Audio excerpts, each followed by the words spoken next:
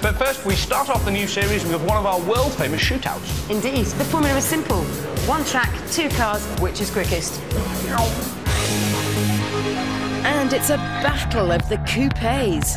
Audi versus BMW. The brand new S5 takes on the highly respected 335i. The guy who designed the S5 reckons this is the most beautiful car he's ever produced. It certainly makes a change to see an Audi with a few curves, but of more interest to me is the 4.2-litre V8 with 350 bhp. 0 to 62 takes 5.1.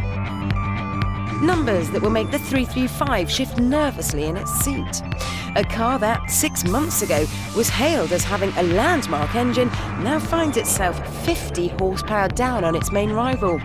But the BMW is lighter and comes with a reputation for fine handling. And at about £35,000 is £5,000 cheaper than the Audi, which is where we'll start.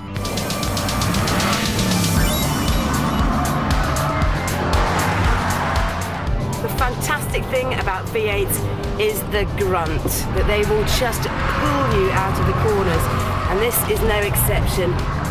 Bouncy here, but the car seems to cope very well. Nice body control. The turn-in is good. The tyre's scrabbling for a bit of grip, but yet again, once more, I could actually do with a bit more feel from those front tyres. I seem to say that about most cars these days. It annoys me. Right hand. Back end starts to go a bit light, but then the front end grips and bites and we're on our way again. Time to set a lap.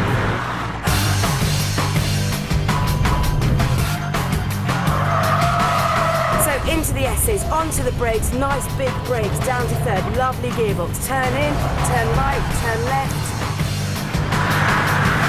Along this straight, well over 100 miles an hour, onto the brakes hard, into third. Braking to bobbies.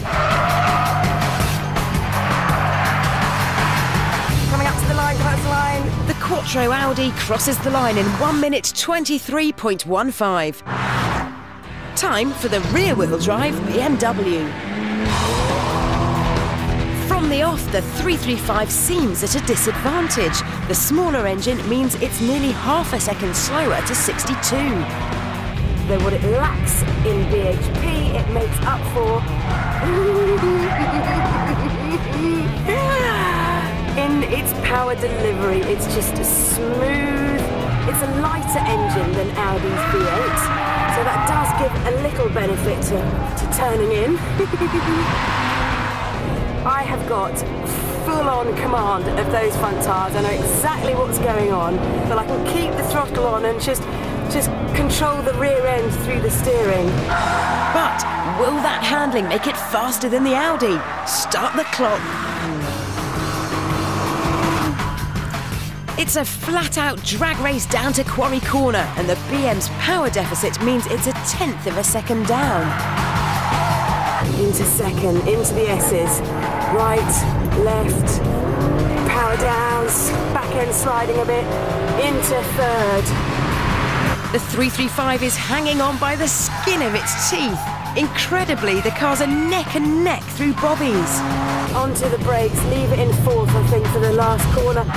And in our closest ever shootout finish, the BMW crosses the line just 0.06 of a second ahead. It's a triumph of handling over power.